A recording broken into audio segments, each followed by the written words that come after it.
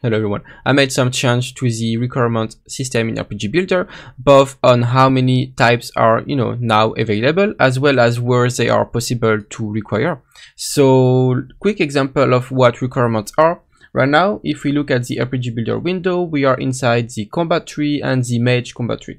So if you go here, in previous video I showed you we could, require abilities to be known to unlock a specific ability and so on.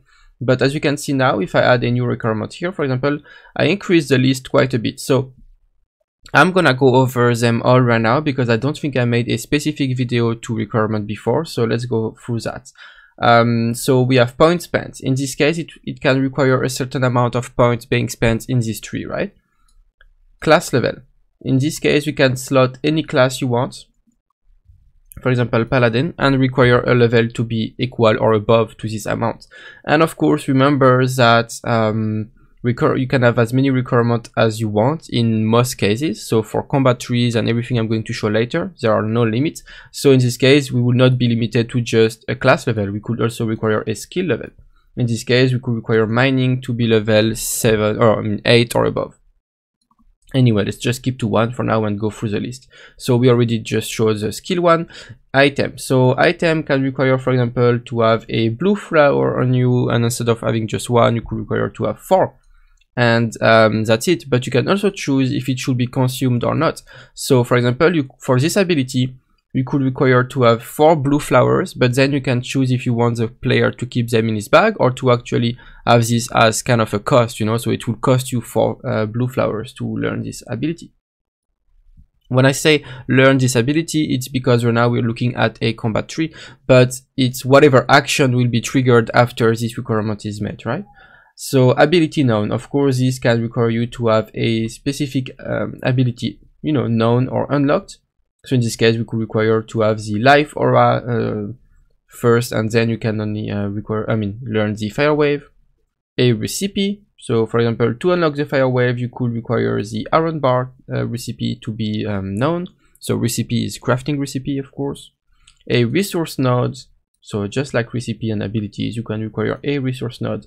These are the new ones. These are all new anyway, but these are from today. You can now require a specific race. So we have only one race right now, but let's say we had human and orcs. You could require, or like some abilities or some things in your game can now require to be a specific race. This is very cool. This is for quest. So let's say, once again, I'm taking the ability as an example right now, but it could be anything else. But let's say that for this ability, we require the specific quest to be, but the cool thing is that I did not only made it possible to require a quest to be completed or something, I made it possible to choose any state. So you can require a quest to be ongoing, completed, abandoned, failed, or turned in. So it's quite a few more options here that you can, once again, give you more option to customize and create your very own game exactly how you want it and not feel limited ever. Like my main goal with RPG Builder, what I'm working hard on every single day is to make sure that when you use RPG Builder, you never feel limited. Like I really want you to have full freedom on how you develop your game. So, and the last one is Npc Killed. So in this case, you could require the human mage, which is either like a mob, or maybe you could even require a boss in the game to be killed. And then you can require how many times this NPC should be killed.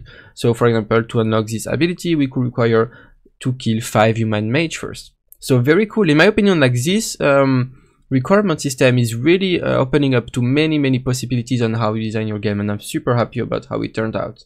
So this was for the combat tree system, so like for the talent trees and stuff like that, but I ported that also to the crafting trees. So crafting recipe and crafting trees can now have the exact same requirements as well as gathering trees. So gathering trees, once again, they have the exact same requirements, which is great. And even more, I ported this also to the quest. So the quest system also now uses the same requirement list. So for example, to be able to accept or to see a specific quest in game, you could require all those things. So just a quick example. If you wanted a quest in your game to only be visible to a player when he killed the human warrior, you will do that. Just save and that will work right away. Or if you would want to, have a quest only to a specific race, also possible. Just by doing this and assigning a race here and saving, if you create now a character which is not of this race and go in game, you will never see this quest available from the NPCs. Or you could require a certain crafting recipe. Anyway, you get the idea.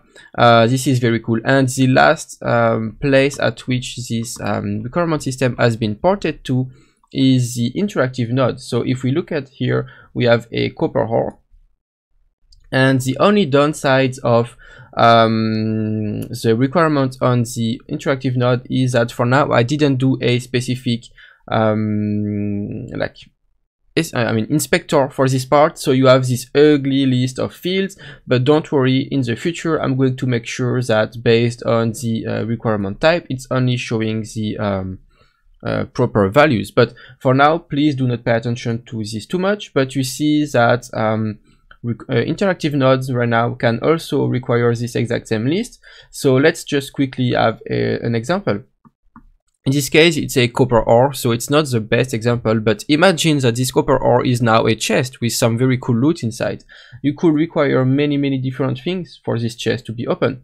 Once again, you could, for example, require this chest to have a specific NPC killed before. So, for example, maybe 5 or maybe a boss. Imagine you would want a room, like in a dungeon or something, with a boss and a chest behind that, but you cannot open this chest unless you kill this boss. This is just a very good use case example, in my opinion.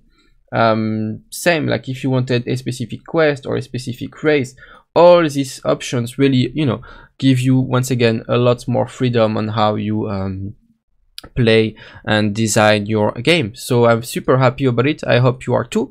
Thank you for watching. Let me know in the comment if you like this all. Join the Discord and see you in the next video.